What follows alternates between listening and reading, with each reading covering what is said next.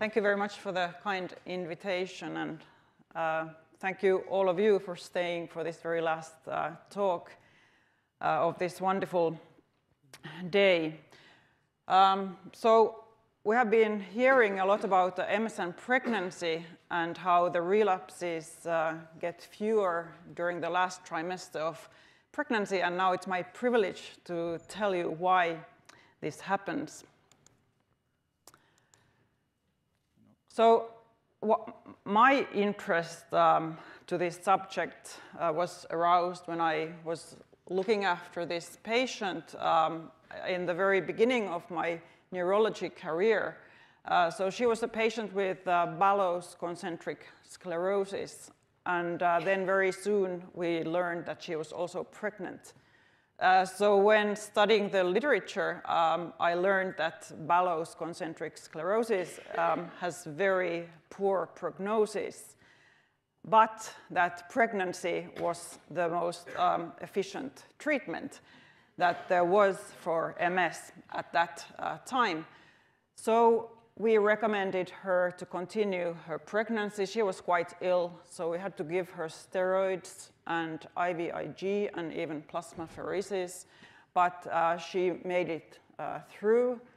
She had a healthy baby boy who is now 16-year-old healthy boy, and actually her MS disease also stabilized, and she has been doing quite well. I was really curious why this happens, and I was surprised to see that there was very little in the literature to explain why, particularly during pregnancy, MS gets better. Of course, there's a vast pregnancy and immunology literature, which deals very much with pregnancy outcomes and so on, but not so much about the improvement of MS. Normally, the immune system rejects everything unfamiliar, but not during pregnancy. So the fetus also is carrying antigens from the father, which are, of course, alien to the mother's immune system, and still mother's immune system accepts the fetus. So mother's immune system changes during pregnancy, and this is really necessary to ensure normal development of the fetus. So factors enhancing immune tolerance are strengthened during pregnancy, and thanks to this, the mother's immune system doesn't reject the fetus, and as a side effect to this very fundamental biological phenomenon, also the Th1 type autoimmune diseases ameliorate. So now we know that it depends really on the stage of pregnancy what the immune events look like. So in very early pregnancy, around the time of implantation, there's actually increased inflammation, strengthened inflammation, and this is necessary for the placenta to develop. But then in the mid-pregnancy, there's more of an anti-inflammatory environment. But then at the very late pregnancy, there's again more pro-inflammatory environment as the body gets prepared and ready to get rid of this alien growth.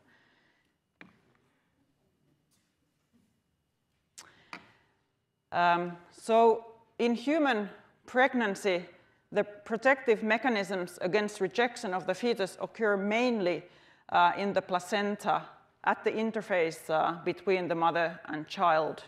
But the placental immunological changes also regulate the immune responses systemically. And of course, it's these systemic immune changes that are more readily available for studies, so it's easy for us to draw blood and look what's happening in the immune system during pregnancy. So here's a picture of the placenta, of the or the placental unit in the feto-maternal interface.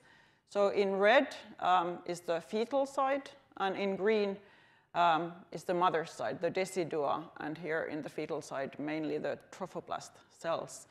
And there are some special tolerogenic molecules and cells in the placenta. So on the fetal side, there's HLA-G, there's Fas ligand, IDO, and even the checkpoint molecules, PD-1 ligand, has been shown to be expressed here in the placenta. And why not? If we need to keep the immune system under control, the same molecules are useful in many situations. And then on the mother's side, there are many regulatory cells like uterine NK cells and T regulatory cells. And these cells and these molecules sort of fight the mother's potentially dangerous immune cells that might be attacking the fetus. But this is all reflected also systemically. So what we see also in mother's blood is an increase in remission inducing factors such as interleukin-10 or type 1 interferons, SOX3. And in this environment, we also then have fewer relapses. Historically, pregnancy was very much viewed as a Th2 phenomenon. So it has been considered that low estrogen levels, as in normal female levels, are pro-inflammatory and drive Th1 immunity. But the high estrogen levels, as are seen in late pregnancy, they rather enhance the Th2 type immunity.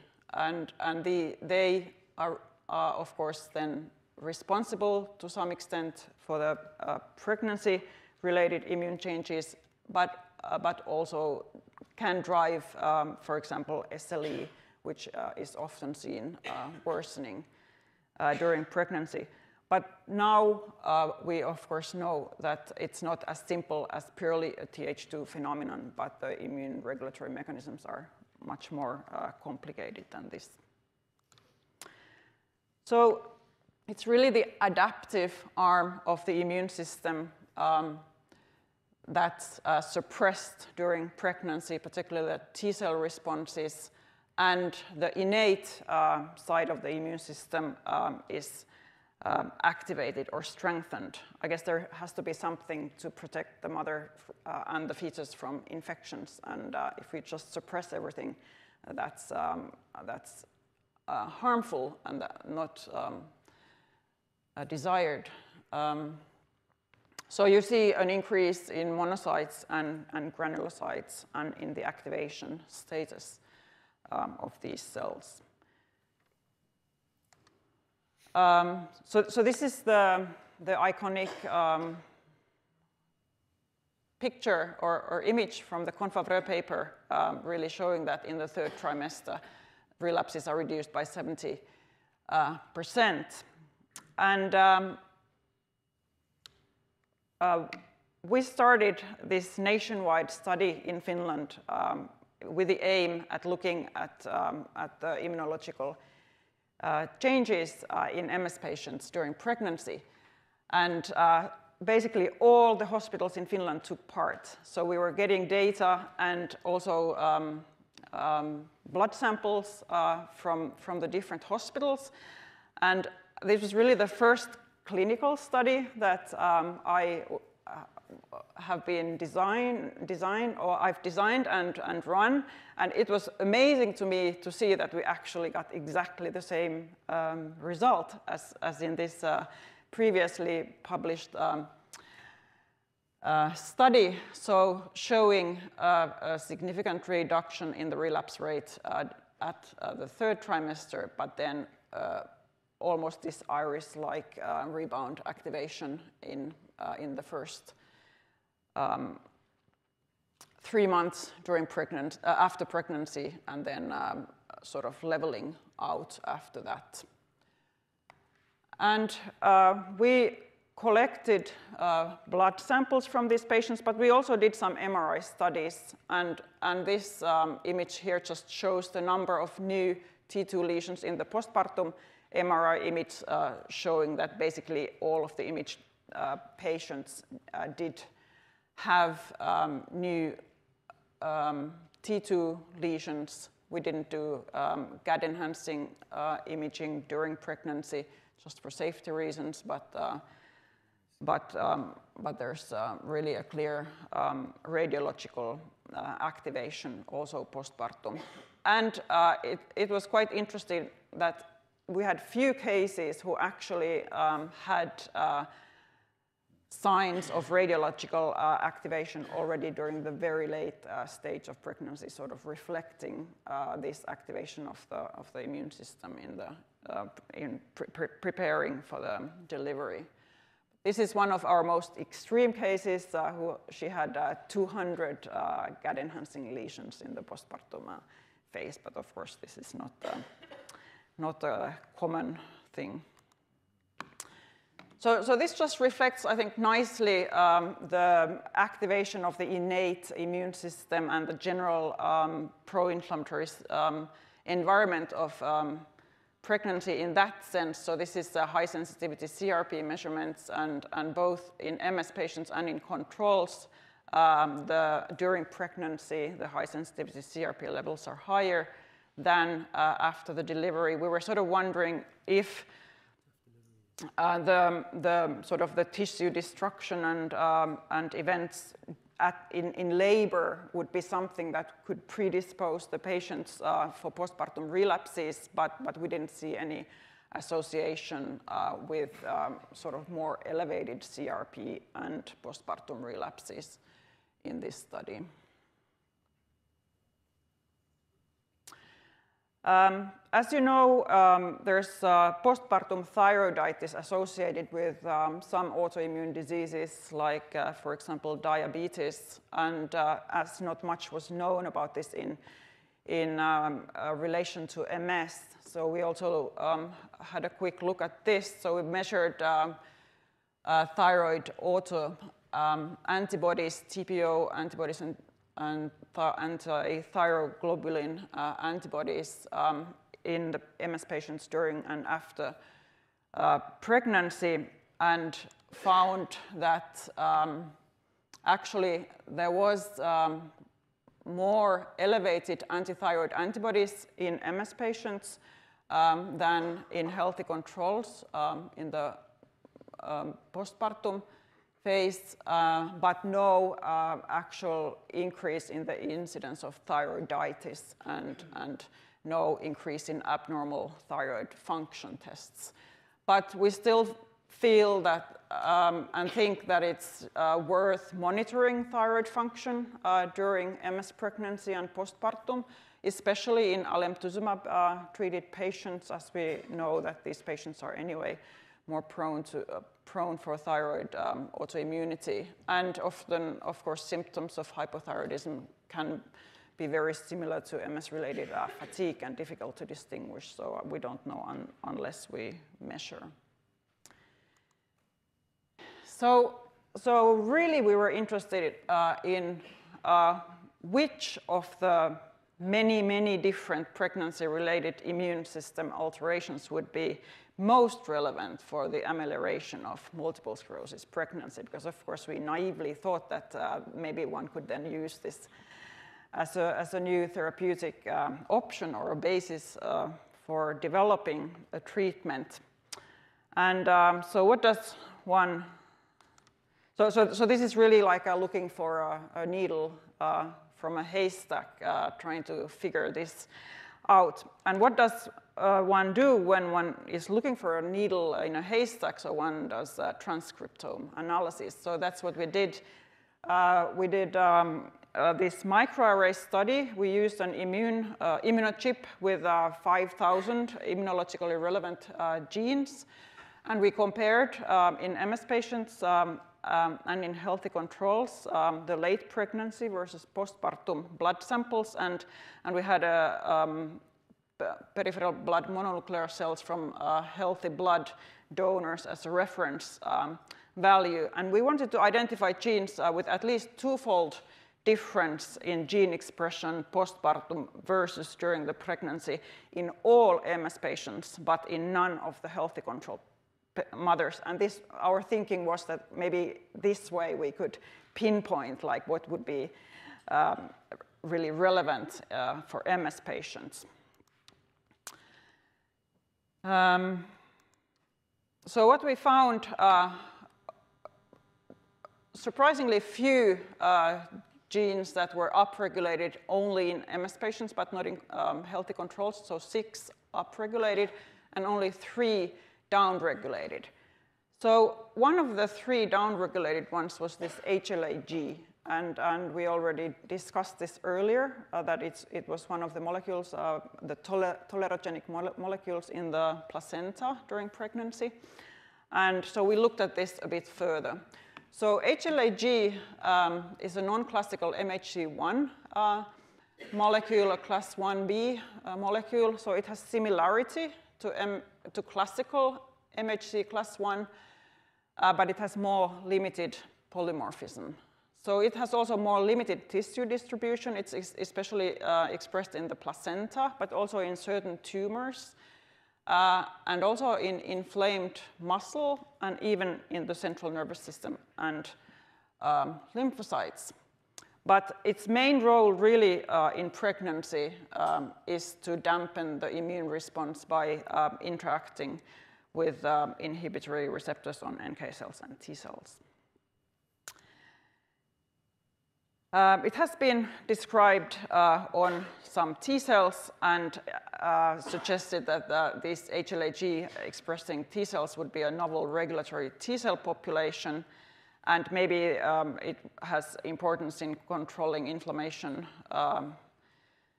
and especially in transplantation and tumor in immunology. But Heinz Wiendl published a paper where HLA-G expression was also shown in brain, in macrophages and microglial cells.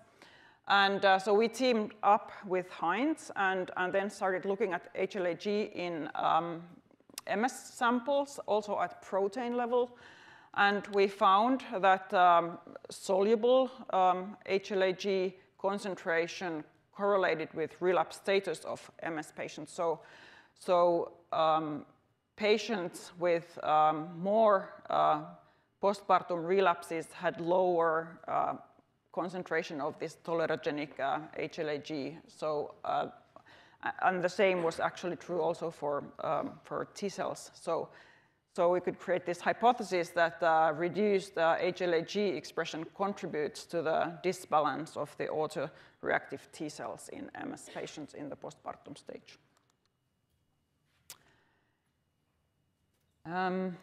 So what about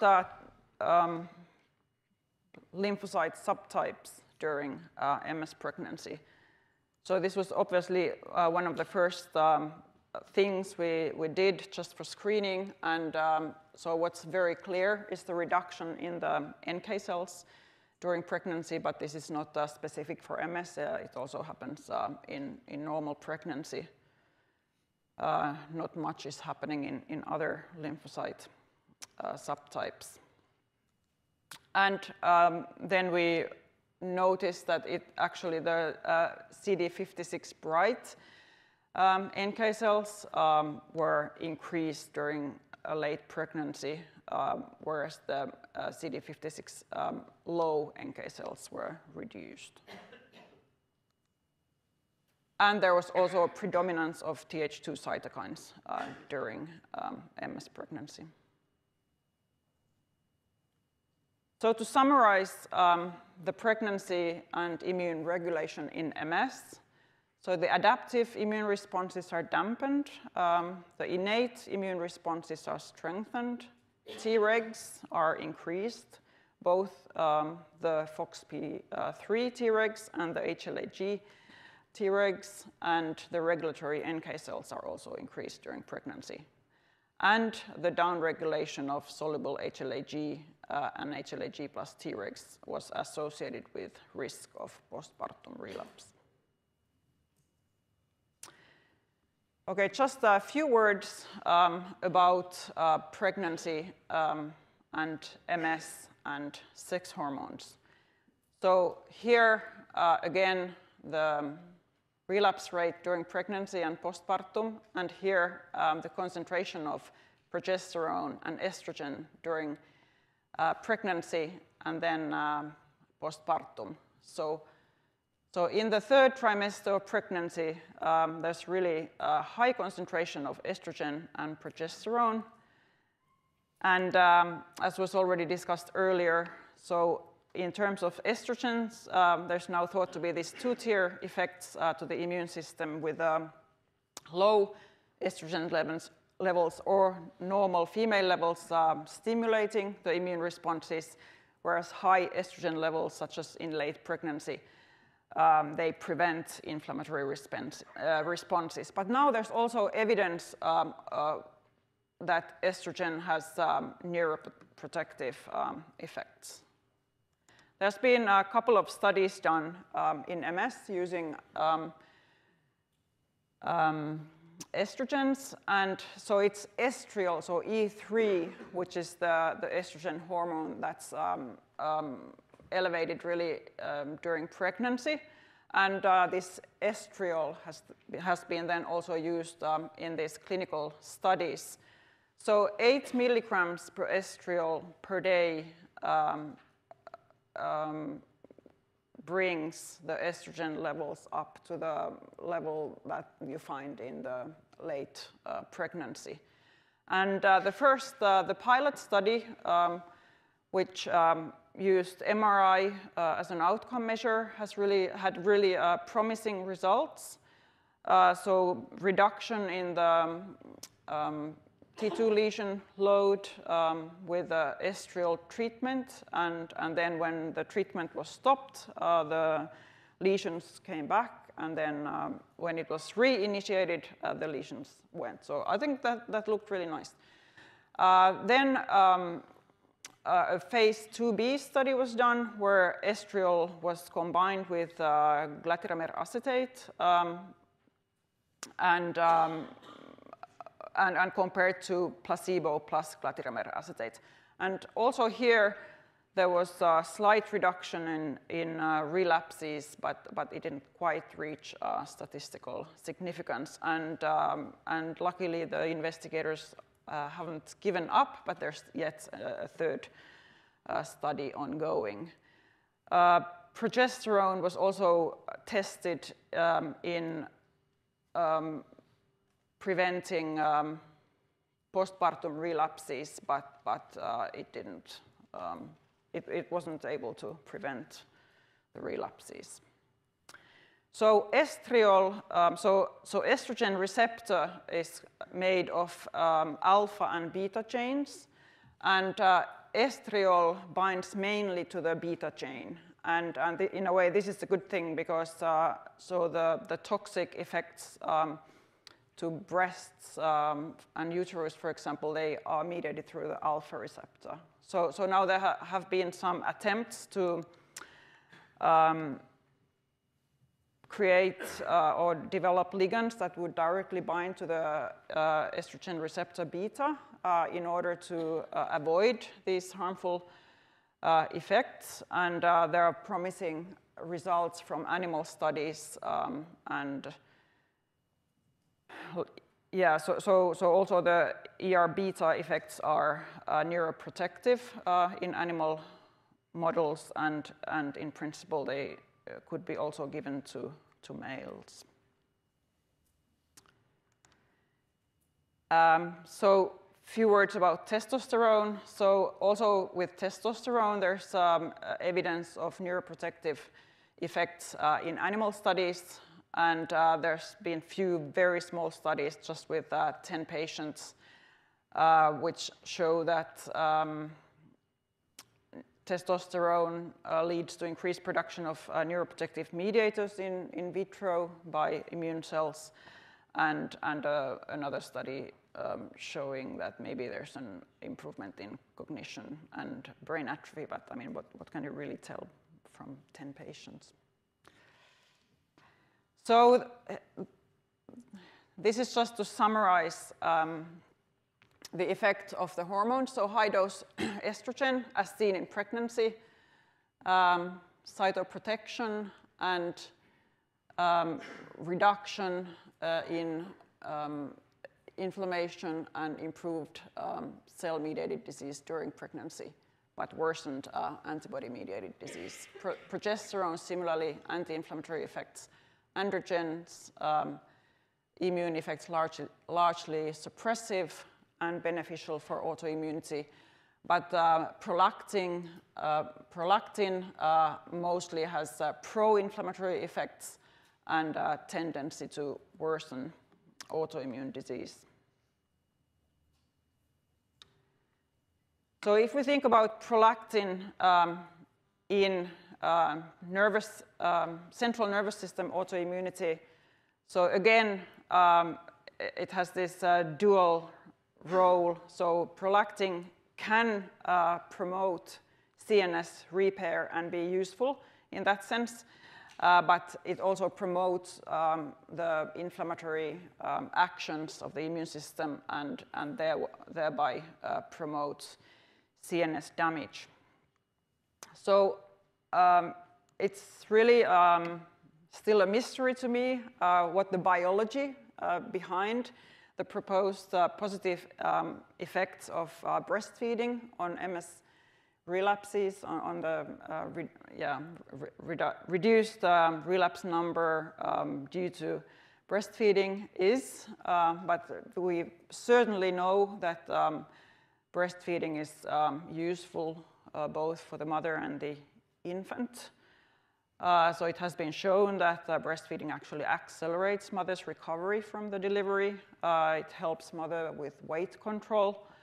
It advances the emotional connection between mother and child, but then also there's great benefits for the infant, like protection from infections, and also it's a very good form of nutrition to the infant. And there's really long-term beneficial effects for mother and child, and it's also environmentally friendly and cheap. So why not, if you can? So then just one last thing.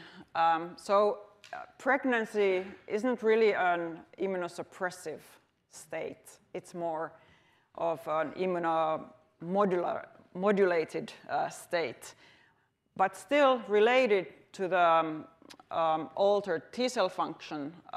There may be increased susceptibility to certain infections.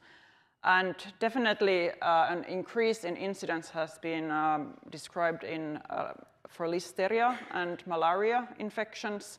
And several infections can also be much more severe during pregnancy, probably because of this immune or this modulated immune responses. And unfortunately, these more severe infections can result with unfavorable pregnancy outcomes like spontaneous abortion or intrauterine growth restriction or preterm labor. So, of course, mothers these days are instructed not to eat any uncooked vegetables or fish in order to avoid listeria infection. Since we are using these drugs that are potentially can increase the infection risk, I think we also need to think about this aspect a little bit. And there was an interesting paper by PML researchers where they had looked whether PML would occur also in individuals with minimal immunosuppression. Of course, we are used to the dogma that PML only occurs in association with HIV or more severe immunosuppression, but these investigators found 38 PML cases in individuals with very, very minor immunosuppression, and interestingly, 2 of these patients were pregnant women who didn't have any other immunosuppressive factor. So I think we need to sort of keep this in mind, especially if we are choosing to treat our patients with natalizumab during pregnancy, and especially patients who might be JC virus positive. And so actually we were addressing this question a little bit. We studied the humoral immune responses to JC virus in pregnant MS patients, and found that their humoral responses were changed during MS pregnancy. And without going more into the details in this study, I just want to remind that let's keep this in mind if choosing to treat patients with natalizumab during pregnancy. Okay, but I think I'm at the end of my talk. This is Finland, not at the moment, but in the summer. So this is our group in the archipelago. We had a writing camp, writing papers. So my group at the moment is mostly studying progressive MS using PET imaging. Just last week, we made our first appearance in the social media. We started with Facebook, so you can find us with Airas Group. On Facebook, we are posting about our research and anything related to MS. And I thank you for your attention, and I'm happy to take questions.